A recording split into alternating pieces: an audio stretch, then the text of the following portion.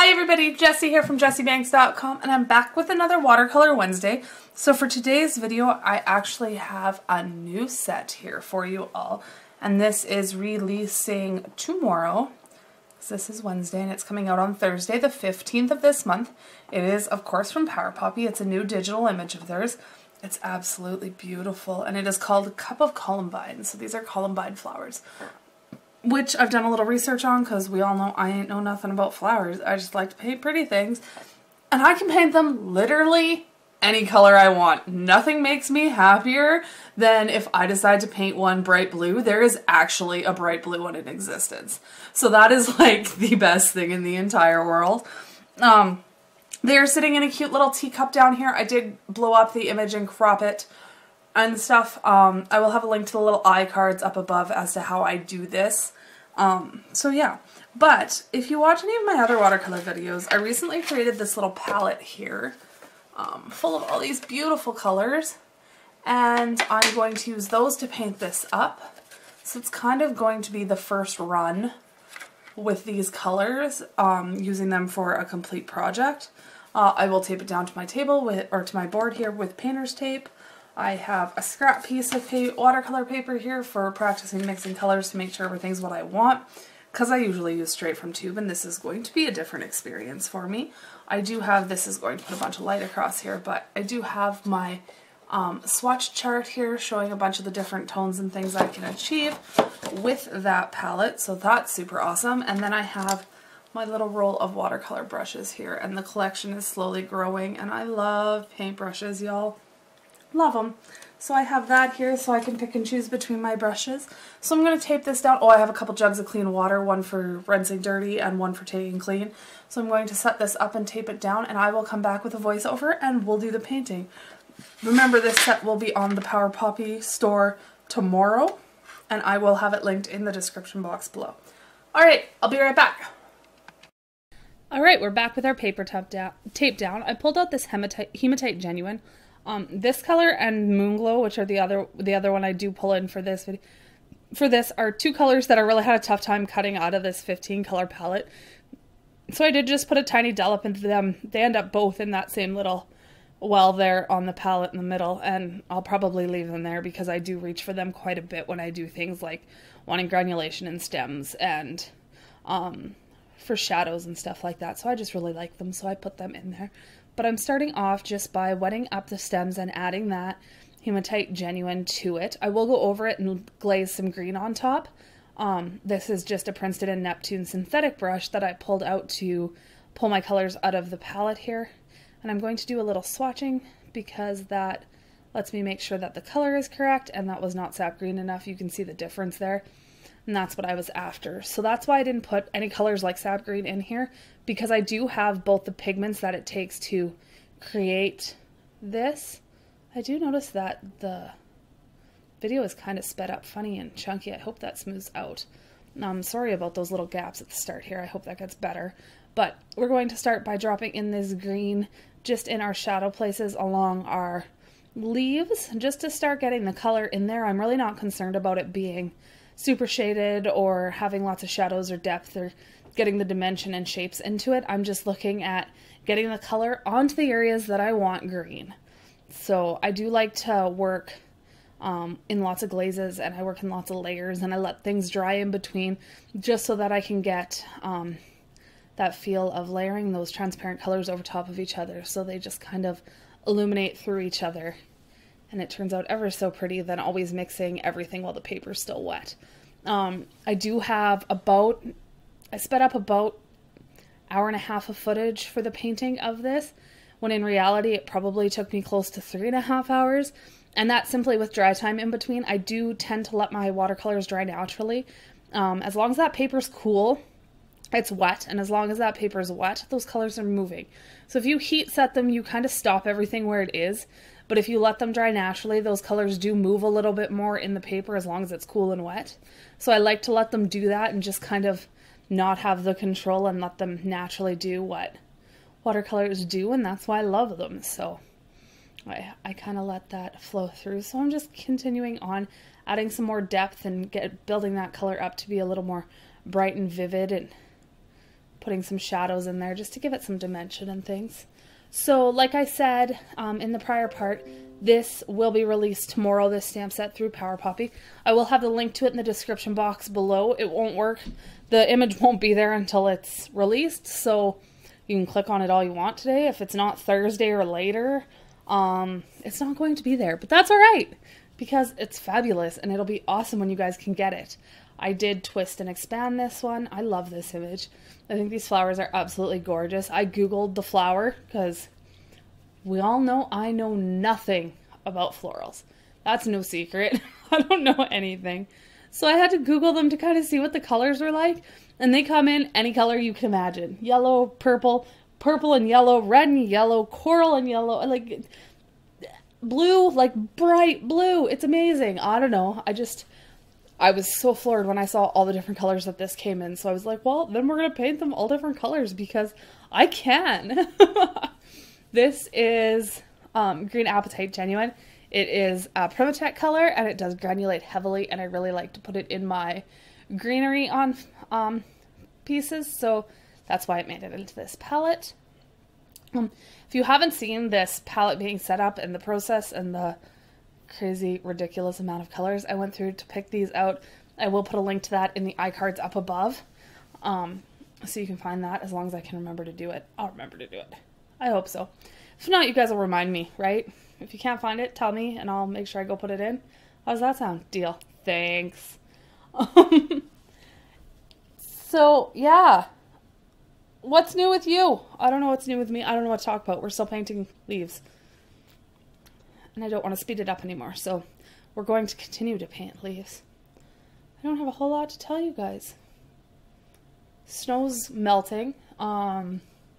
It has been sunny and getting above 0 on the regular, and everything is turning into a sloppy, gross mess, which also means that my son comes home absolutely drenched and proceeds to not take off his wet clothes before he goes traipsing through my house, and he is going to learn how to wash floors this weekend.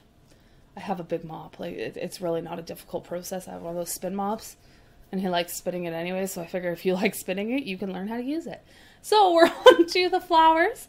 And I started by wetting the entire petal, and then I dropped that color in right around the center, and I'm letting it bleed out. I found when Googling these that the centers of the main flower here were really, really vivid, and then they kind of faded out to like a white color. And I figured I'd run with that because that's awesome. And then these bigger petals and the little, I don't know, thingies underneath of them are super bright. Like these flowers are the craziest things I've ever seen pictures of. I ain't never seen nothing like this. Not in real life. I have not ever seen anything. Holy, you guys. We're in for a treat with this voiceover. I quit. On to the next topic. So yeah, they're crazy bright. And I'm going to do this little bud. The colors I'm using right now are quinacridone coral on the pinky flower. And this is phthalo blue green shade in the blues. And I'm just using the straight pigment here.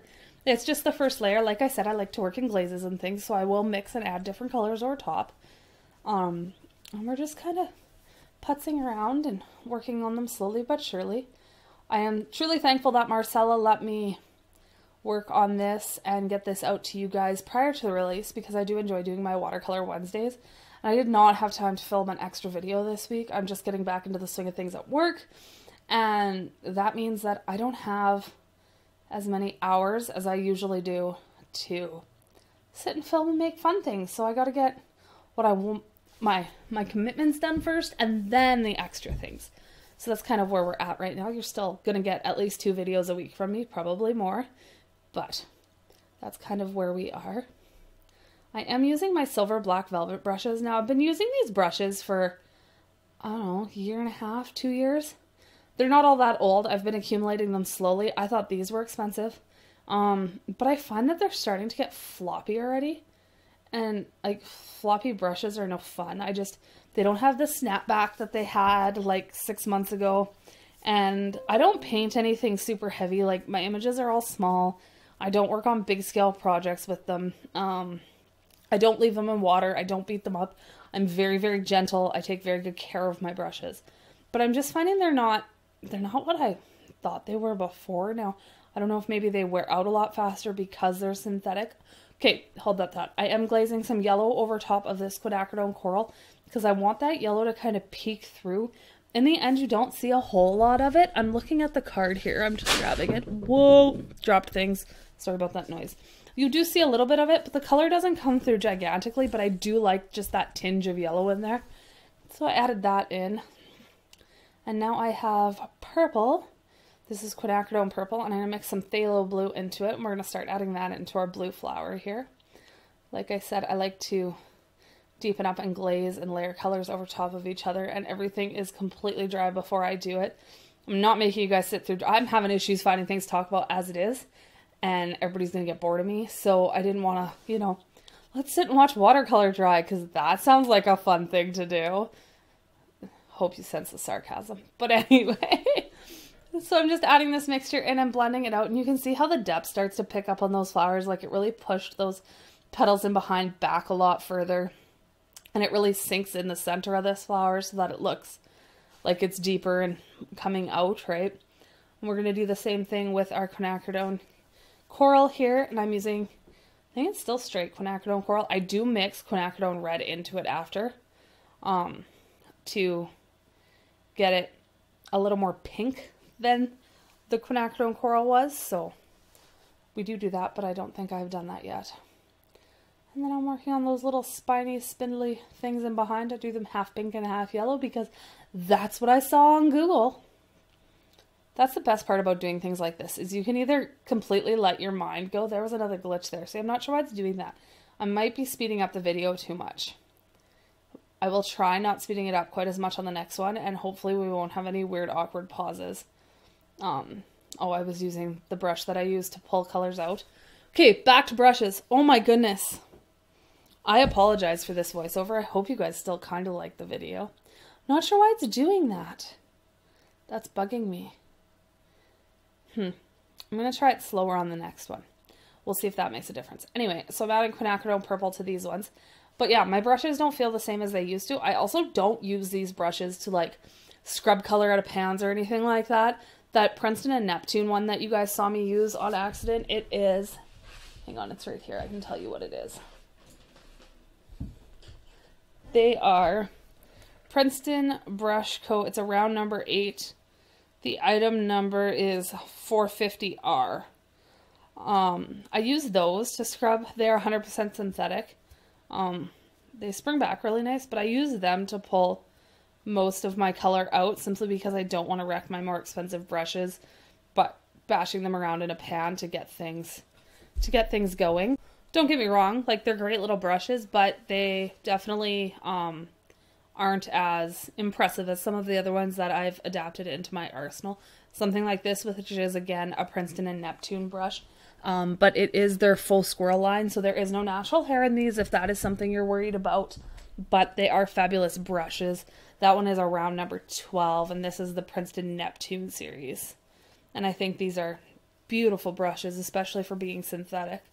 So I'm just kind of looking into other things. I've been looking at some sable brushes and stuff to pick up, and we'll see how that goes. So I'm dropping color now into the centers of these flowers, and I'm using quinacridone gold. This is the original PO49 from Daniel Smith, and I've just watered it down enough that it looks yellow instead of being too pigmented. So I like to do that kind of thing. And here's where I come in with my moon glow again.